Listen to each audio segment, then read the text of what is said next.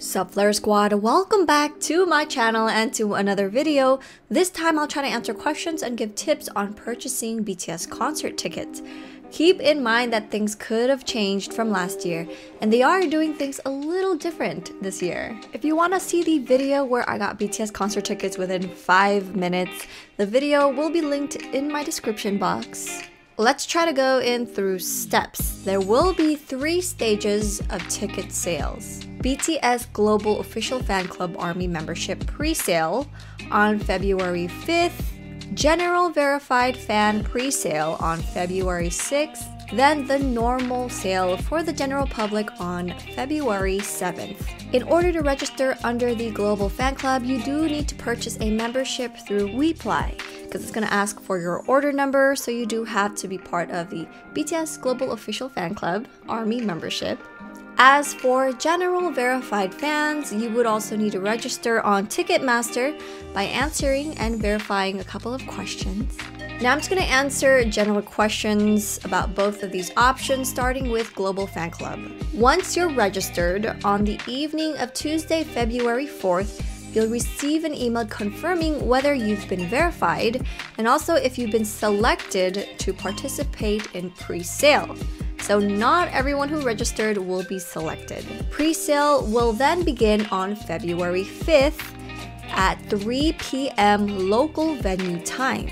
You have to enter the code you received from the email or text, and you're only able to purchase up to 2 tickets per code. I do not know what sections will be available to the Global Fan Club members, but I'm assuming it's going to be everything, including the floor, but we shall see. Next is the General Verified Fan. So the same thing will happen, except they'll receive an email confirming they've been selected on Wednesday, February 5th. Tickets will go on sale for General Verified fans on February 6th, 3 p.m. local venue time. They'll enter the code they got and they'll be able to purchase up to 4 tickets per code. Remember that receiving a code only gives you the opportunity to shop for tickets. The ability to purchase tickets is determined by supply and demand and is not guaranteed. It's first come, first served basis. Seating maps have been shown before, but from what I remember, it was like the day of the ticket sale. So try to go in early, and it usually shows a tiny map on the bottom with these sections labeled. As of now, we do not know what the ticket prices are, but that will also be announced prior to when tickets go on sale. Last year, I got floor with soundcheck, which came out to $358, but this was with all the fees and the taxes. Before that, face price was about $310, I believe. And the cheapest tickets were around $60 face price, which is of course all the way in the back, and around $180 to $250 are how much the tickets cost around the middle. I don't know if it's gonna be the same this year, so we shall see. Last year, the Orange Stars meant concert tickets with soundcheck together. I don't know if they'll be doing soundcheck tickets again this year, but it's basically going in for about 15 minutes, a couple of hours before the concert starts, and watching them test their mics for soundcheck. They'll do a couple of songs and make cute interactions with the fans, which was really fun. And yes, there's a lot of lining up and waiting in this process. At this point, just for soundcheck, it is first come, first serve, but don't worry, wherever you are, you'll get a good view, since it's still in seats, and about, I believe, 300 to 500 people are chosen for soundcheck. Or not chosen, sorry, the people who bought soundcheck tickets. I think it was about 300 to 500 people. Once the soundcheck is done, you could roam around the stadium, but you can't leave the vicinity, like past the gates, past the people who check your tickets, and they will make sure to announce that as well, so you don't forget. Yes, floor tickets for stadiums have assigned seating, not first come, first serve. That was only for the sound check. So for the actual concert, you could just go to your own seat, chill, relax, and party it up when it's time. Question time. Will you be able to call Ticketmaster with your code and get tickets? No. Ticketmaster has removed the option to call and purchase tickets, sadly. Since we have memberships holder pre-sale, Do you think there is still any value using multiple devices? Using the same account using multiple devices is no longer an option and could result to kicking you out of the queue. One code, one device for the pre-sale. What is the best seat that's not floor? So personally, I actually prefer the bleachers where you see everything and hear everything. That's my personal opinion after experiencing floor and then the bleachers on the side. Unless you choose the tickets that are literally right in front of the extended stage, which I personally think is the best spot. So I am actually going for the bleachers this year. But I feel like anywhere in the stadium is the best seat. Like as long as you're there, doesn't matter where. I believe kind of like the first section of the bleachers, if you kind of want to see them a little bit more better, I guess, so they don't really look like tiny ants. But like I said, it doesn't matter where you are, you're gonna have a blast. In your last video, you said you made different accounts, but other people tell me to log with the same account just on different device, or to enter queue without being logged in and get your tickets and then log in.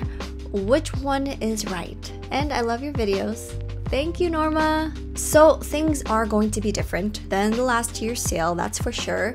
Before, I was able to use multiple devices, and I believe though that I was on different accounts on those multiple devices. Ticketmaster fan support stated that you cannot be signed in on multiple devices with the same account. They also recommend using different networks for the best experience, meaning try not to use the same IP address, like sharing the same Wi-Fi in the house. They do not recommend shopping on multiple tabs or devices. Trust me when I say that this doesn't work. I've tried the whole multiple tabs thing and it just gave me errors. So my tip to you guys is if you're trying to buy tickets for the general public sales, use as many phones as you can and do not connect it to Wi-Fi. Create different accounts with different emails, or just use your friend's Ticketmaster account, and that's what I'm gonna do this time. Log into each device with different accounts. Make sure to have your credit card or debit card info along with the address and all that already pre-inputted into the account. Make sure to also have your credit card in front of you just in case. So use at least one laptop or desktop, then a bunch of phones connected to its mobile data provider. Again, not Wi-Fi. And download the Ticketmaster app. I suggest using the app instead of your phone browser. Now, it doesn't matter when you join the pre-queue. Pre-queue usually starts about 30 minutes before the general tickets go on sale. Once it's time for ticket sales, the pre-queue will then turn into a walking guy. Now this iconic icon, which no one likes because it gives us war flashbacks, it doesn't run fast enough. Okay, where was I going with this? Accounts are chosen randomly, and I say randomly because I don't know how the system chooses, but it's trying to weed out bots, fake accounts, etc. So each walking icon will reach the finish line at different times. Once you reach the end, then you'll be given access to buy tickets. Even though all of my devices joined the queue at the same time, only one account got in immediately, and that doesn't happen all the time. Getting in within 5 minutes guarantees you a really good seat, especially if you want floor. 10 minutes after tickets go on sale and you finally get in, you still will get the seats you want. After the 30-minute mark, you finally get in, just get whatever seat you could find, just in case, because I think all the good ones will be gone by then. If it's been an hour and your guy is still walking along, I'm sorry to say this, but it's going to be tough getting tickets you want, or even tickets at all, but don't give up, keep refreshing. And this goes into my next question. If we don't get selected for pre-sales and we can't get a ticket in the general sale, what alternatives do we have to buy a ticket? Scalpers? Wait and see if some tickets pop up on Ticketmaster? Basically, what are the options after the Hunger Games between the 5th and the 7th February? Okay, now, if you didn't score a ticket, Ticketmaster will have more tickets available for sale, but this is most likely resales, or if you get lucky, there are some tickets that go back on there that are still face price. If not, you can go to a third-party seller. Now, this has to be after you've tried all you can for the general face price, because let me tell you, third-party sellers, especially scalpers, will sell the ticket 4 times to 10 times more than the original price. You will be spending a lot more, and I do not recommend it. People have been tricked into buying these fake tickets as well, so I can't stress enough, please try for the actual general tickets, and third-party sellers are like your last resort. And please do not buy tickets that have a ridiculous price, doesn't matter how desperate you are.